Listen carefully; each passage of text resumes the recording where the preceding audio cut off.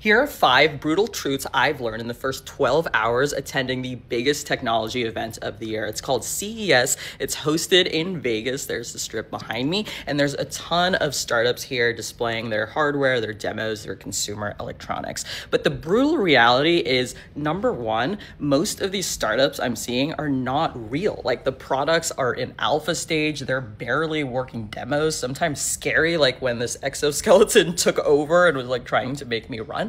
And honestly, like, a lot of them are relying on Kickstarter to get funded. I'm not knocking these startups, but the reality of consumer hardware is that it's incredibly difficult to actually get a high quality product out there. People here aren't talking about risks at all. Like, I was literally at this massive presentation yesterday and they're talking about Waymo and autonomous driving, which I'm very bullish in. Tesla FSD is incredible now. However, nobody's talking about that Waymo is just suspended in San Francisco because all of the self-driving cars couldn't function when there was a power outage and the stoplights didn't work. There's very little representation from American-based startups. Almost every startup that I met last night is based outside of the US. Very hard to get anybody's attention if you do not have an interactive demo, okay? So there were booths that just had slides or PowerPoints, and unfortunately, like, nobody was at those because there's nothing to play with. So it's really hard to stand out. This is supposed to be the premier technology event in the world, yet I'm staying at an amazing hotel, but the pools are closed and they're not heated. Like, why can't we solve this problem first? I don't understand. Bonus thing I've learned is that this hotel suite is the most impressive thing I've seen at CES, and I really don't want to leave my room. I think I'm just gonna binge watch Netflix tomorrow.